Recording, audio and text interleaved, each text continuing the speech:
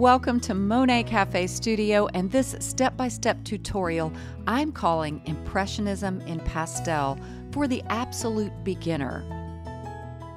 I'll share with you affordable products that makes it easy to get started with soft pastel, and I'll break things down for you with simple steps and share with you some of my mark making secrets. I think you're going to learn a lot and have a lot of fun. Welcome artists and new wannabe artists to Monet Cafe Studio. This tutorial is going to be a step-by-step tutorial for the absolute beginner. And I'm calling this Impressionism in Soft Pastel. Now, I started with the medium of soft pastel many years ago, gosh, probably 16, 17 years ago.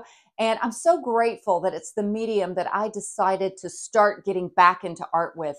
It is such a user-friendly medium, and there's so much about it that's great for beginner artists. And I know a lot of people love that impressionistic style. It's my favorite. And in this video, I'm going to walk you through my steps and some of my tips and secrets for creating art that is painterly and impressionistic.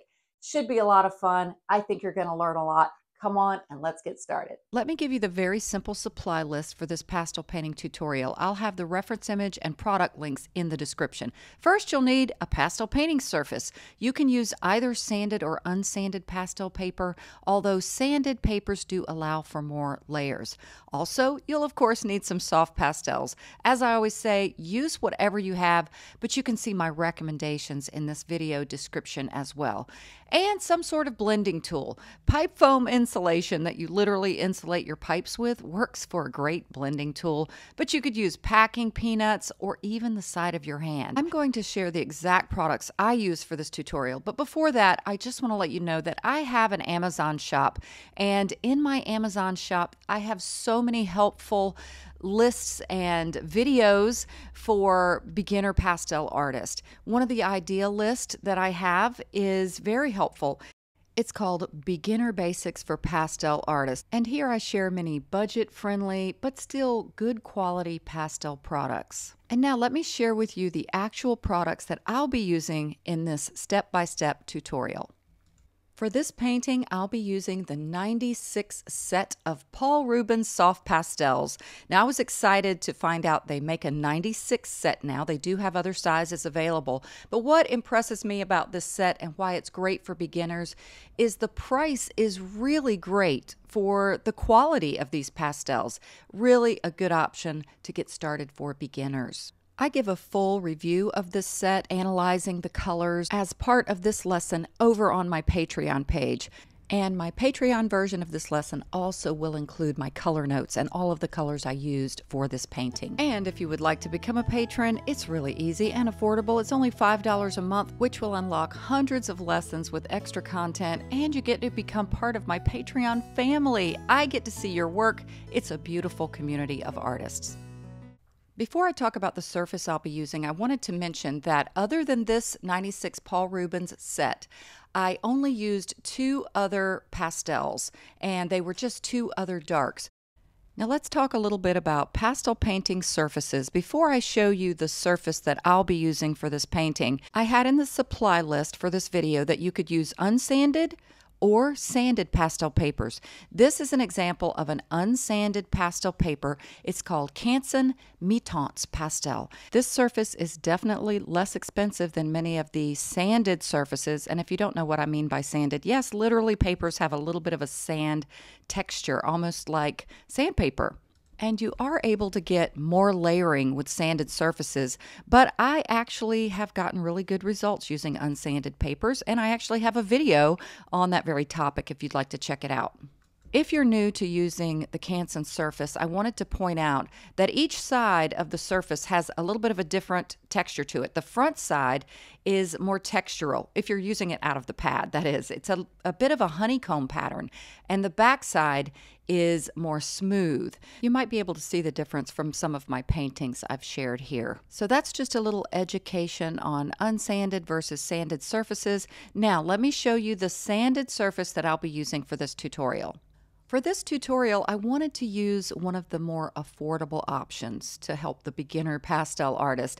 And I really love the surface that's made by Art Spectrum. It's called Color Fix. This is their rainbow pack, and it's just what it says. It has a little bit of all of their colors. If you don't have the budget for the full rainbow pack, they do sell individual sheets as well in various colors. But the rainbow pack is a neat way to try different colors. Now, they have a smaller set called the cool pack, and they have a warm pack. So there are lots of options, and I will have product links to all of these in the description of this video. And the color that I chose, I believe it's called sand. It's just a nice creamy type of color.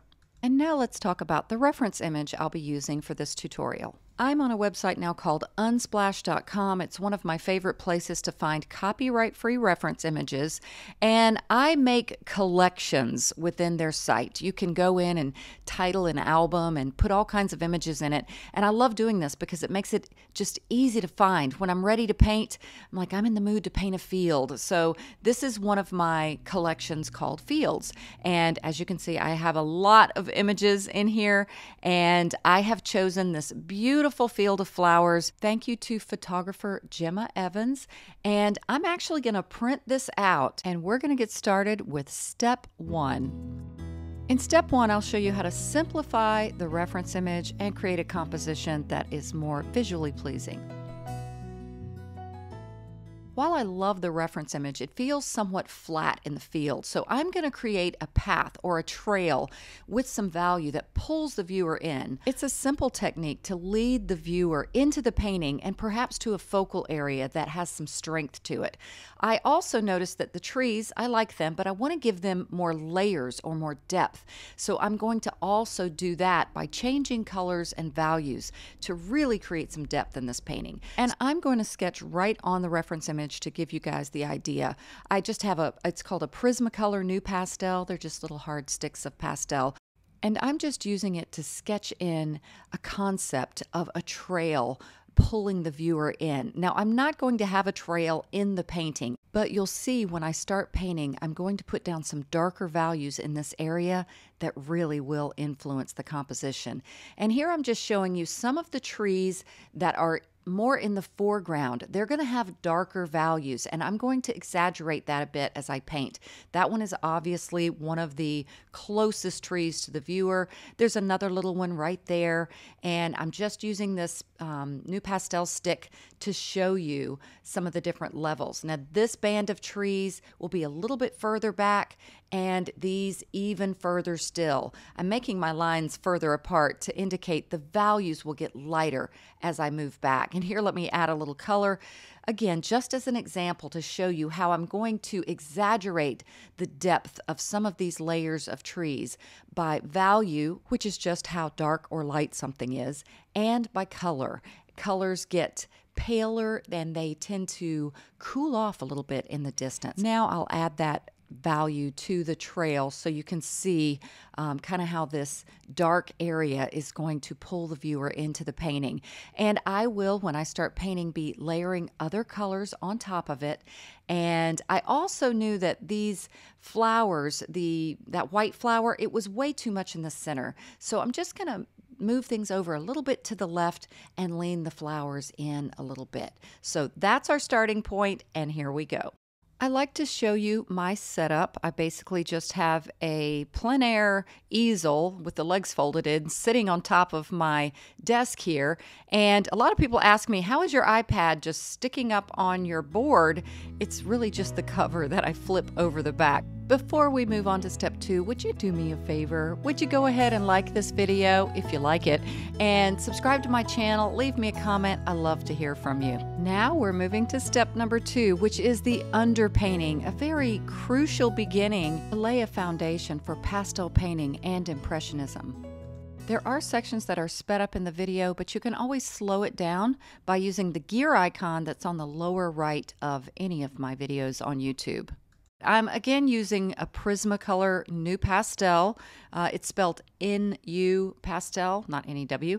And these are handy little pastel sticks to use, but you could use a charcoal pencil, whatever.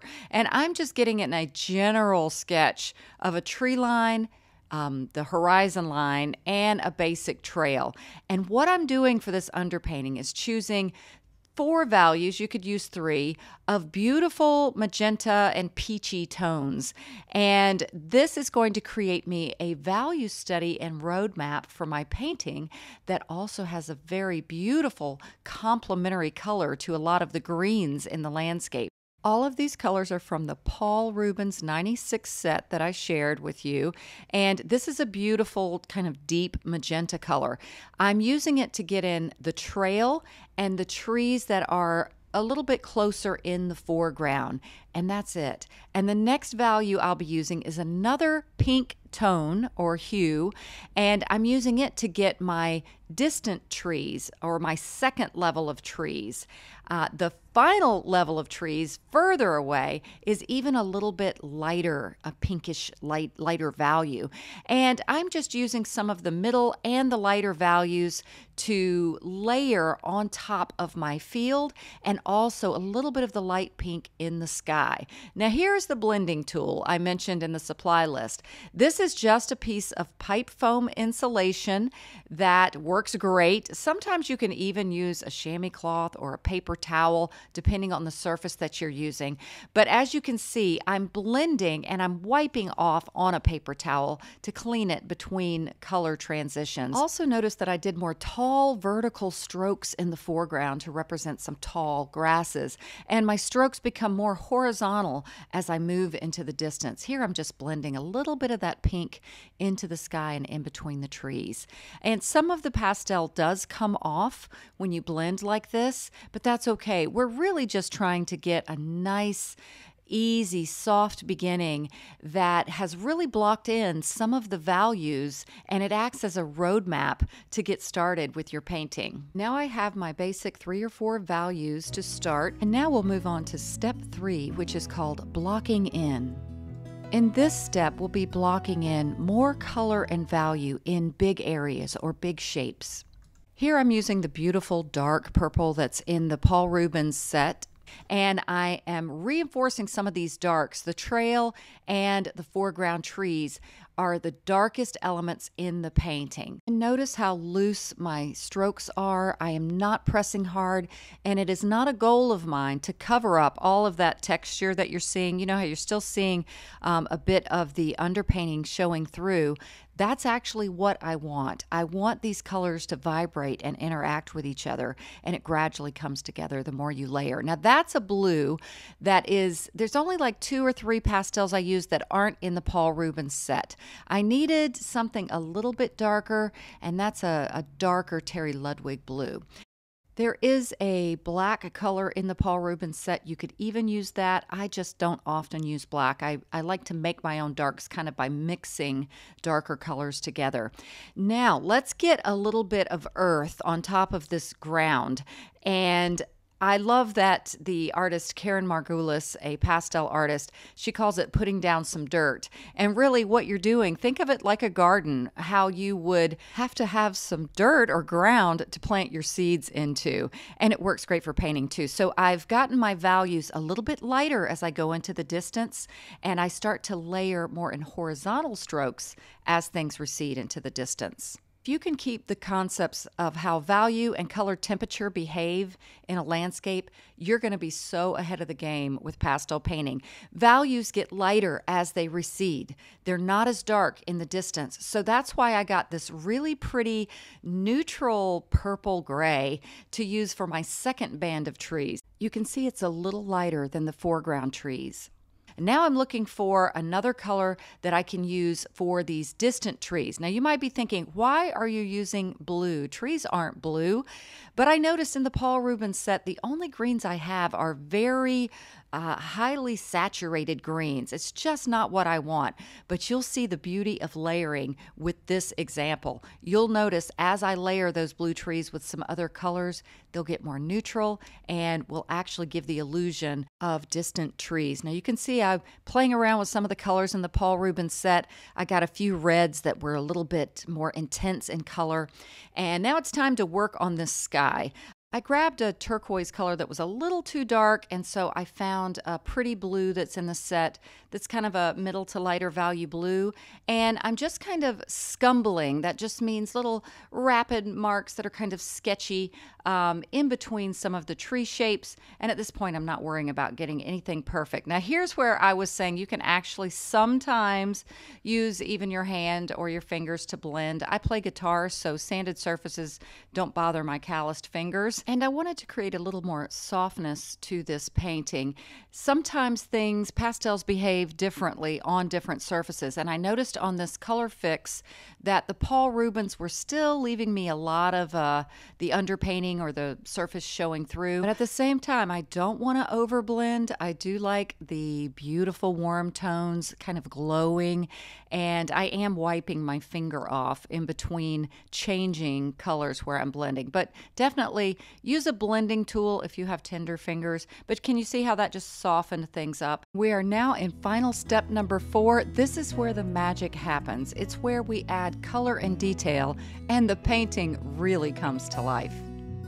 I'm adding just a little more dark to these trees since I softened it a bit. This is that blue that was not one of the Paul Rubens, and a magenta, one of the only other pastels not in the set. And in this stage, yes, we're finally going to add some green and some grasses and some flowers. And I know if you've never painted with pastels or followed my videos, you've probably been thinking, what is this mess? Or where's the green? But it really does start to make sense as it all comes together. Now, this is a kind of a teal green that was in the Paul Rubens set. And as I stated before, the greens were very limited. So I'm actually creating some of my own colors by this layering process. And here's where I was mentioning, I layer a little bit of this kind of teal green over that blue that I had put down before. And it really did neutralize it and give an illusion of distant trees. So notice how vibrant this green is, in my hand at least, but as you can probably see when I apply it to the surface, it's losing its vibrancy. It's a little more neutralized because I'm layering it over those warm colors. Now I went with another one of the pretty little neutral greens that's a little lighter in value. I'm using vertical strokes here, but a little shorter. Why would you think that? It's because I'm moving further into the distance. Now I've gotten a lighter value green. My strokes are becoming more horizontal, and that's because things in a landscape flatten out in the distance. You don't see individual grasses. You see more of a flat field. I'm going back to that first green that I used. I'm still keeping a very light touch, which is very important in pastel painting. We're not trying to press hard and cover up the whole underpainting color or surface. And I think if you've hung in there with me this far, you'll see it's almost like magic that things start to come together at this point. Now I've got one of the pretty little lighter blues. I don't want to paint clouds per se. I'm just giving a suggestion of clouds, and I'm keeping them kind of moving in just little bands through the sky. And also too, the little bit of pink that I put down originally is still kind of peeking through that sky. I found a pretty little lavender that I thought would work really well since I have those pink undertones. And so I used it. It was a little bit lighter in value. And often there's a little bit of a lighter value down towards the tree line. Now you might be thinking, why are you using this blue in between those two tree shapes? It's a little too dark right now, but typically in between thick areas like trees where there's a little bit of light coming through, you don't want to go with your lightest value. It's going to look very artificial. So I got down a little bit of a darker blue, and I did gradually add a little bit of that middle value blue on top, and it starts to really look believable. Now here's that same kind of artificial looking green, but I'm layering very gently over these trees to give this pretty green color that's created because of the mixture of the green with some of the undercolors. And same thing here. And I'm also, in my mind, imagining the light is coming from the upper left. That's another important point. Where's the sun in this? And now I know that there's going to be some cooler tones. That was such a pretty little kind of neutral greenish teal color that worked great for some of the grasses and distant trees. Now I'm putting a little bit of this lighter green just on the right side of the trees, a little bit more of this lavender in the sky. Notice my marks are just little gentle, soft, scumbling marks, and I'm working the whole painting. I'm not getting over carried away in any one area. And a little bit more of this light value, kind of carving it down in between the tree line. And often when painting trees, we create the tree as more of a shape or almost a blob, and we carve into the negative spaces of the tree to bring the tree to life and give it form and shape. I added just a touch of yellow in the sky, and yes, now it's finally time to add some flowers. Notice this taupe neutral color that I just used to put that flower down. See how it showed up so nicely in the sky? But when I put this same taupe color onto the landscape, it doesn't even show up. So I knew I needed to switch to a lighter value, and that's just something you want to keep in mind when you're painting. If you're putting a white flower in a light sky, it needs to be a little darker. And if you're putting a white flower on a middle or darker value, it can be a little lighter. That's why that one flower that is in our mind, a white flower, up in the sky, because the sky is so light, I had to go just a tad darker for it to show up. While our brains tell us, when we look at a reference image like the one we're working from, our brain says these are white flowers. However, the color of these white flowers changes based on where they are in nature, in real life, but in our paintings especially. Notice me adding a little bit of white right here to that first flower. Do you see how that white didn't even really show up because the sky is so light behind it? But the white shows up on the foreground quite nicely. Now I'm adding a little bit of this magenta color. Now this color is not in the Paul Rubens set. It's another Terry Ludwig pastel. It's a US-based pastel company that has wonderful pastels. And that is the second pastel I used that is not in this set. But as you can see, even though some of the colors in this Paul Rubens set weren't the colors I would have initially gone for, you can make them work by layering and putting color and value on top of each other. And as you can tell, my style is very impressionistic and soft, and painting in these stages that I've demonstrated in this video will give you that more painterly or impressionistic feel to your art. I added a few distant bands of lighter green to the field to make it feel even further away. And now I'm using some of these really neutral brownish tones in the grasses.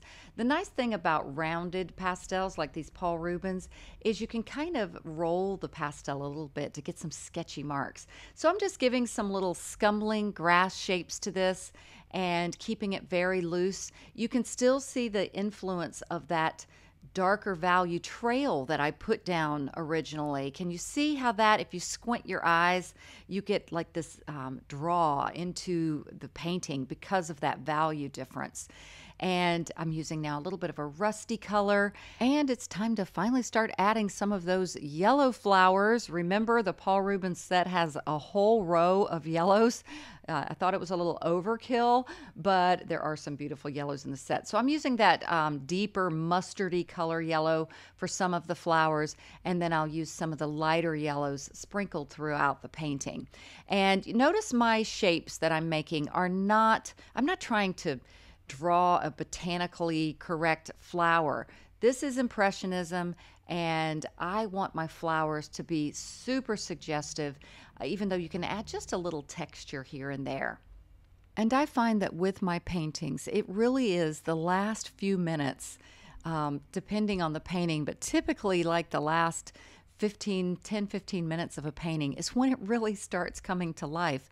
And it really does have to do with those initial efforts to get in that underpainting of a complementary color and or other colors you can use. They don't have to be complementary colors, but something that will give some color drama or excitement, and then just gradually layering in colors that are going to create this illusion of depth and a three-dimensional feel. I've removed the reference image that I had inserted in the footage here because I wanted to zoom in a little bit to show you some of my mark making. I want you to notice that When I am painting flowers that are closer, they're going to be larger, of course, and they're going to gradually get smaller as they recede into the distance. And they're also going to flatten out more, almost becoming like a blanket of yellow laying across the grasses as flowers are very far away. And also, I'd like you to keep in mind that not all of these flowers are just sitting on top.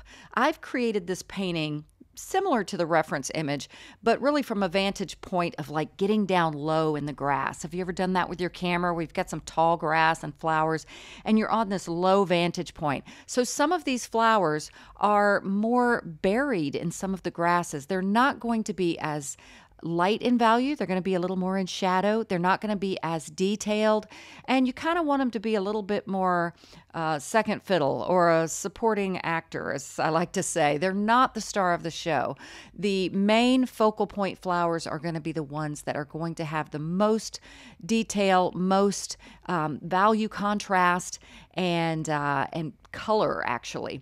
So I'm trying to keep these other yellow flowers just a little bit more subdued, and now I'm even adding this pretty little neutral purple, purple-ish gray color as a stem. Of course, it worked really nicely there, but also to kind of bury some of those foreground flowers.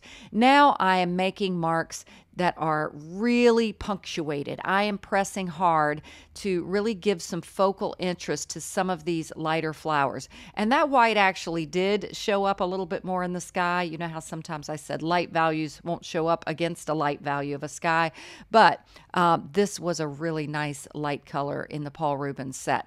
And so I'm again just kind of sprinkling and adding some flowers that I feel will enhance the composition. And I actually liked it when I didn't have so many flowers. The reference image has a lot of flowers, but I was sort of playing around with this Paul Rubens set and experimenting with all of these different yellows that it has, which is nice. So a little bit of a interest on a few that are buried, but not too many. This painting is really coming along. I do notice something missing though. I need to establish my stems a little bit better. These pastels that are long and skinny are the same ones I used to sketch with. They're called Prismacolor Nu Pastels, NU Pastel. And they are just a great little handy tool for things like stems or linear work. And they really do have a nice thinness about them. And they're great for grasses too. And I don't want to overwork the grasses, but just a few. And this is a stage where I know I'm pretty much done, but I like to analyze things and see what else might give a little bit of punch to this painting. And I could see there were some little dark elements in the reference image. So I decided to grab this dark purple that is in the Paul Rubens set. Isn't that a nice dark purple? And I put a little bit of this lighter purple just kind of on the tops of some of those dark elements that I put in there. Do you see how that just added a richness, a depth, and a color contrast to things? I'm still playing with some of these colors. Pardon me, the painting could really be done at this time, but I thought this was such a really nice, cool, light green in the distance. And here is the final. I'm just going to zoom in. Can you still see the influence of that warm underpainting underneath? It gives the feeling of a glow to the painting. If you're new to art or pastel painting, I hope and pray that this tutorial gave you a good foundation and you learned a lot. I have hundreds of lessons here on YouTube, but if you would like a little more, you might consider becoming a patron on my Patreon page. It's only $5 a month, and what I love is it's a beautiful community of artists learning and growing together, and I get to see your work, so it's a lot of fun. All right, everyone, God bless, and happy painting.